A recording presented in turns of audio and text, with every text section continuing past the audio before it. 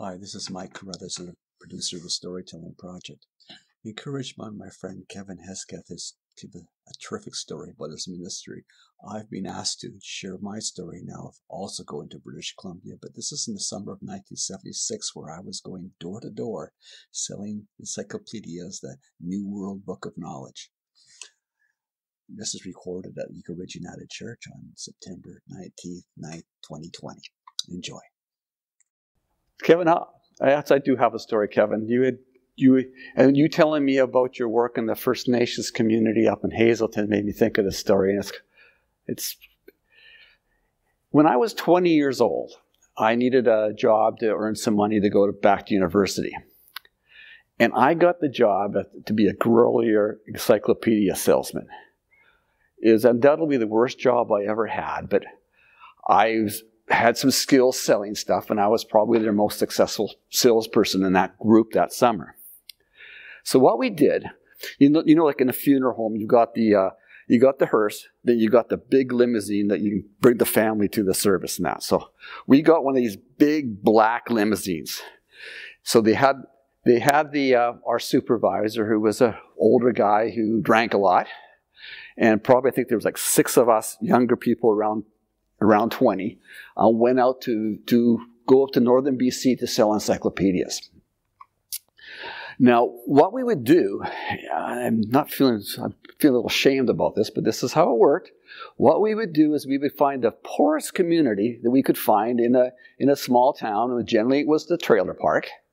And we'd go into these trailer park communities, and we would go door to door. And we had this fake bogus survey to answer questions about education, and we would talk our way into their home,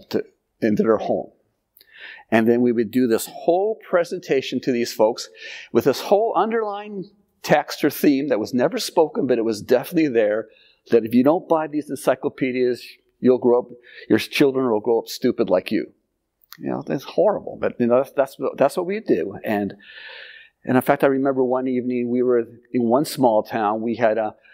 There was another encyclopedia group of professional older men who were salesmen who were selling for Encyclopedia Britannica, and we basically had this kind of conversation about the psychological thing of selling.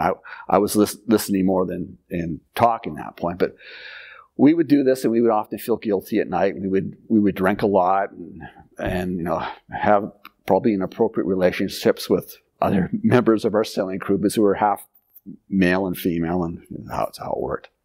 But to go back to Hazelton, I remember going to Hazelton as one of the communities we went, and that was the first time we actually went into a First Nations community. And I was like immediately welcomed into this home. It was like no question. There was no talking my way with this fake survey. And I started to do this presentation. And the people in the home were so quiet, but I could feel this vibe that their hospitality was to let me in. I was a stranger, and they were going to let me in because I was a stranger to their home. They had to make me a guest. And then I was kind of violating their trust by kind of doing this presentation that was totally inappropriate. And I could just feel kind of like not disgust, but this kind of like, you know, the disappointment in me as a human that I would come into their home and kind of make light of this sacred spot of their home to do this presentation. So that was my experience in Hazelton. It was I look back, that was a horrible thing to have done, because the way I kind of got myself into these homes. From Hazelton, but another member from Hazelton, we ended up going down to Kitimat. And in Kitimat, I was rolling. I think this is one special day I'll never forget. I think I sold 3 sets of encyclopedias that day. So I was their top guy, and they were really happy with me, the sales manager. And at that point, and this is 1976, I would have probably, my commissions would have been over $300, which just for that one day, or that one afternoon, which was pretty good at that time. But one of the homes I got into, I was in the rural. I'd done the 3 sets. I come into this other home, and this really cute little girl opens the door and lets me in. Or her parents let me in to call. And I go into their home quite easily. And I start this presentation, have this chart on this floor, and this old bullshit script. But like Hazelton, this family was totally quiet. I didn't get the vibe of like I was somehow not welcome. I was kind of taking advantage of their hospitality. No, they just sat there quiet. And then I did the presentation, and as soon as the presentation was finished, the father basically says, "There's no need to continue, son. We're Jehovah's Witnesses, and we believe that the world as we know it's going to end in 6 months, so we're really not going to need your product. But thank you for coming and sharing it to me." And I was stunned. Like I had no comeback to that.